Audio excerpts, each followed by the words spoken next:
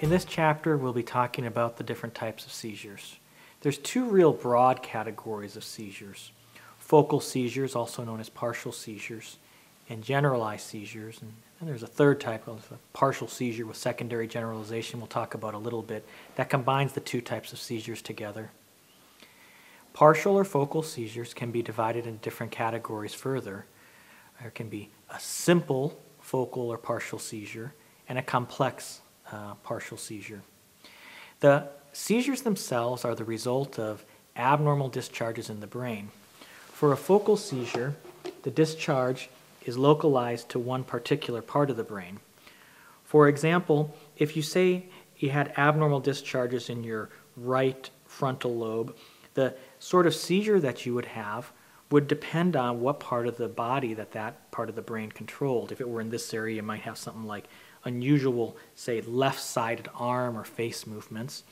If you had abnormal discharges localized into a focal area, again, we're talking about focal seizures, in the occipital region, you might have some visual changes. And then if the temporal lobes were involved, and it's blue in this brain model, I suspect because this is a very common area to have abnormal electrical discharges, especially in adults, you might have something like altered consciousness, some unusual sort of sensations. Those are simple focal seizures. Now, another sort of partial seizure or focal seizure are complex partial seizures. These seizures, by definition, involve an alteration of consciousness. So again, you can have abnormal discharges in a certain part of the brain, but with the altered consciousness, the temporal lobes are often involved, or a larger portion of the brain, to cause impaired consciousness. So within focal seizures, there's two types.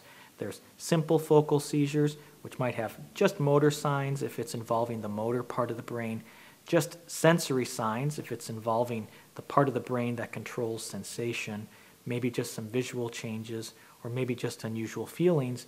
And then complex partial seizures imply that there's some sort of alteration in consciousness. It doesn't have to be complete loss of consciousness associated with the focal discharges. Now, focal seizures tend to last more than a minute, somewhere between 1 minute and 3 minutes, can be shorter or longer. Complex partial seizures often have what we call a postictal state, or changes in your mental status, maybe being sleepy or confused after the seizure. And they often have the auras preceding them. If you remember from the definitions, unusual feelings of a seizure coming on. Again, that's the abnormal discharges that are starting that may produce some sort of symptoms. Unusual sensation, some people describe as a sense of impending doom. I don't know what's going to happen, but it's going to be bad. Unusual feeling or sensations that come on before the seizure. And then the automatism, which may happen during a complex partial seizure. Unusual movements, lip smacking, finger twirling, unusual hand movements, sometimes a continuation of what happened before the seizure. Now, I alluded to the fact that sometimes these focal discharges that start off in one part of the brain may spread to involve the entire outer part of the brain. We call that having a focal seizure with secondary generalization.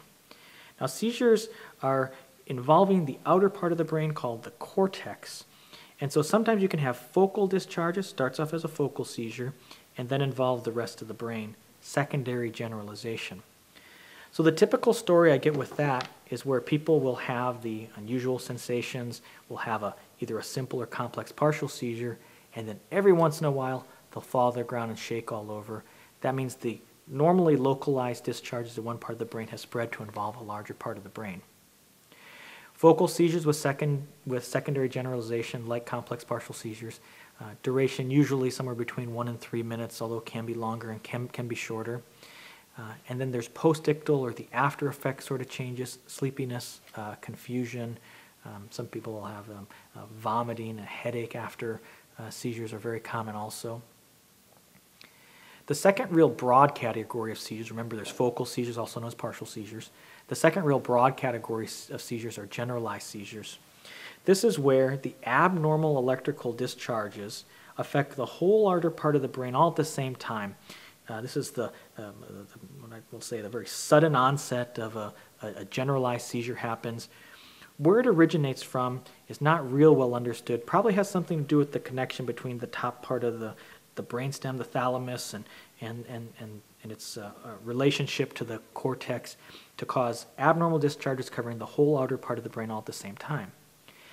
Now, what everyone knows about seizures from the media are generalized, convulsive seizures, the fall to the ground, shake all over sort of seizures, and those are generalized seizures. The clonic part describing the twitches and the tonic part describing the extension, the tonic-clonic part being the convulsive sort of seizure. But you can also have very short generalized seizures known as myoclonic seizures, which might look like short jerks. Can even be part of something like drop attacks where you get a short, quick jerk and fall to the ground. That's a sort of generalized seizure. Or an atonic seizure, and that's if it's not preceded by the myoclonic jerk, it can just be the drop attack without the jerk beforehand. And then a sort of staring spell seizure called absence seizures. In the next section, I'm going to spend a little more time talking about absence seizures and complex partial seizures. These are the two sort of staring spell seizures.